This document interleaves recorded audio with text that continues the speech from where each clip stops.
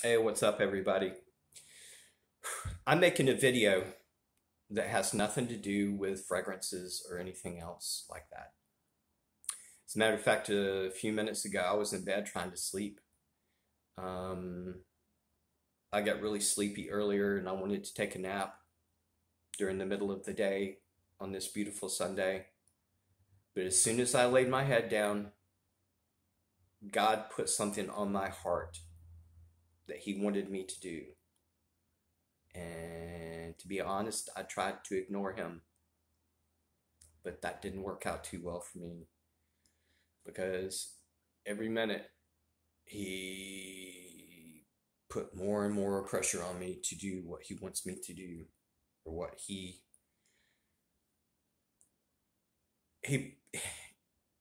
he convicted my heart to get up and do this, and that's exactly what I'm going to do because I knew he wouldn't let up, and I love him for that. um Let me give you a little bit of history first. When I was very young, somebody, a friend of the family, gave me a Bible. It's King James Bible. Neither of my parents were Christian or believed in God. My two sisters and my brother were not Christians, and I don't think they believe in God. I think my one sister might, but I would sort of consider I'm the only one in my immediate family to be Christian. So there was not really any Bibles in the house, but I think a friend of the family wanted me to have a Bible. I think God put something on his heart to give me a Bible.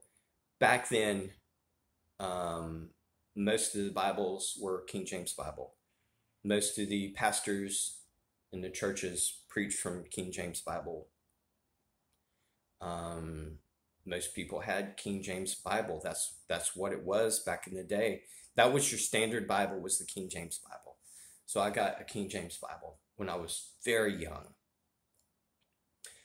Um, from then to the next 40, 50 years, I had collected a few different translations of the Bible. I wish I still had that King James Bible that was given to me when I was really young. I don't know what happened to it. But over the next, 40, 45 years, I've bought a few different translations of Bibles. I got an NIV Bible, an NASB Bible, a couple of other different translations and variations of the Bible. And I always thought that every Bible was the same. That's what I thought. I didn't think anything about it. The only thing I knew was every once in a while a committee would come out with a different Bible, and it was supposed to be easier to read, and it was supposed to be a better translation than the King James, the old-fashioned Bible. It's supposed to be easier to read, new, modern, up-to-date version of the Bible, which I didn't think about. I didn't think about that too much. It was just like, okay, it's easy to read. I'll go ahead and get it. About 5 years ago, I was on YouTube and a video popped up on my YouTube feed.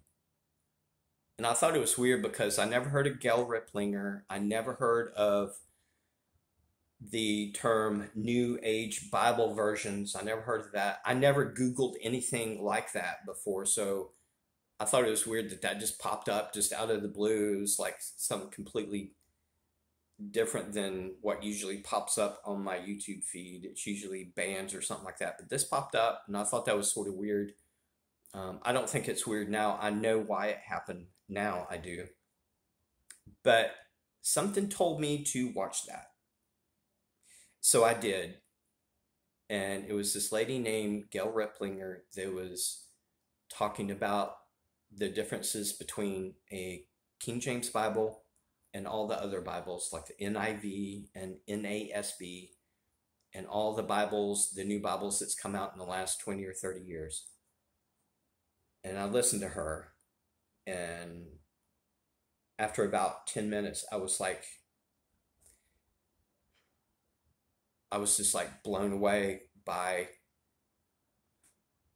the differences in the King James and all the other versions. Just in the first 10 minutes, I was like, I can't believe I've been reading these Bibles, because she explained about, um, the NIV and NASB and stuff like that.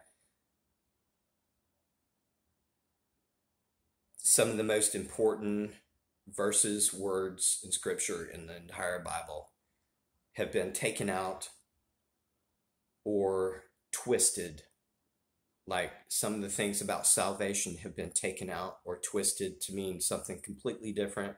Some of the things about the Trinity has been taken out.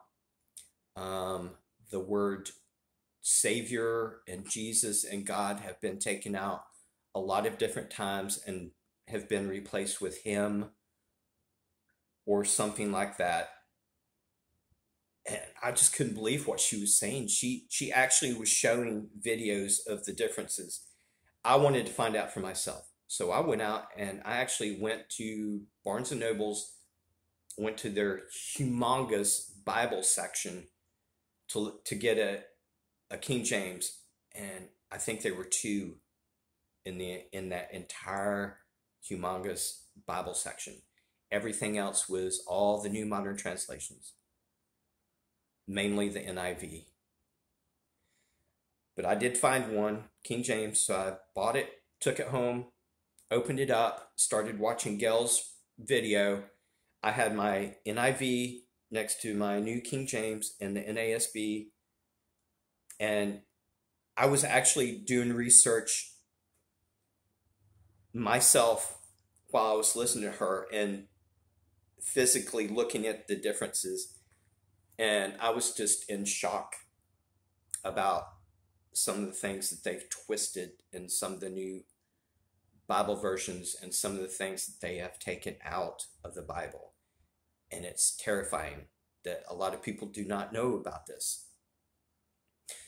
So over the last 5 years, every once in a while, when God would put it on my heart, I would make a post about it on Facebook.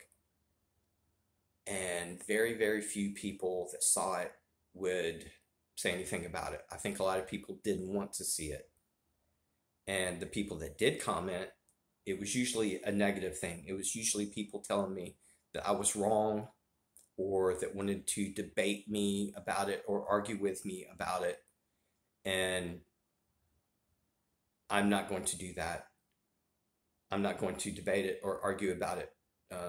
I was actually showing proof about the differences, but I really don't think people want to know about it. And I can actually understand that. It's hard to think about, I've been reading this Bible my entire life, and all of a sudden somebody's telling me that my Bible is corrupt. I can understand why people might get mad or upset or not want to see it. I understand that because I was there myself. I thought all these new versions were the same myself. But I didn't take offense to her. I actually listened to her and did research myself. And I had an open mind going into it. And I realized that she was right. A lot of these Bibles are not of God. That's my opinion, and I think it's her opinion too. So God put it on my heart a little while ago. He was like, you need to get up and do this for me. So that's exactly what I'm doing. I'm going to put Gail Riplinger's, it's called, she's done part 1 and part 2. It's called New Age Bible Versions Part 1 by Gail Riplinger. I'm going to put part 1 and part 2 in the description. And if you want to look at it, it's available in the description. If you do not want to look at it, that's up to you. God wants me to do this.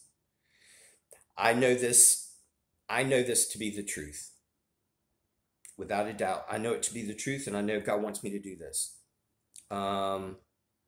So it's up to you what you do. Just like when I found out I had free will to do what I wanted to do. I could ignore it, disagree with it, or accept it and do something about it. I decided to accept it and do something about it. So I got myself a good King James Bible, and that's the only thing I read. I still have my NIV and my NASB, but I do not read them.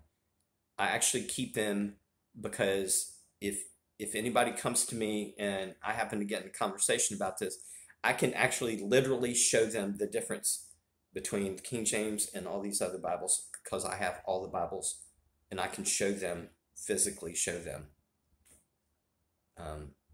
what the new Bibles are all about. I recommend everybody watch at least part one. I think it's like an hour long. And if you have an open mind and you believe this, I recommend, if you don't already have one, to get a King James Bible. I've gotten several different King James Bible over the years, and so far my favorite one that I like the best is called Holy Bible King James Version Reference Edition, and it's by a company called Hendrickson